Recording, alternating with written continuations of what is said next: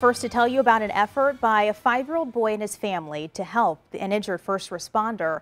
Our Lydia Bufford was one of 3 people hurt during the Applebee's shooting. Last week, Cooper Wallweber raised more than $1,100 for her by the way of a lemonade stand.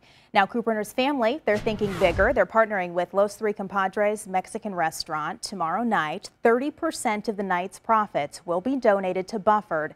The restaurant is on Waltham Road in Weldon Spring. New tonight.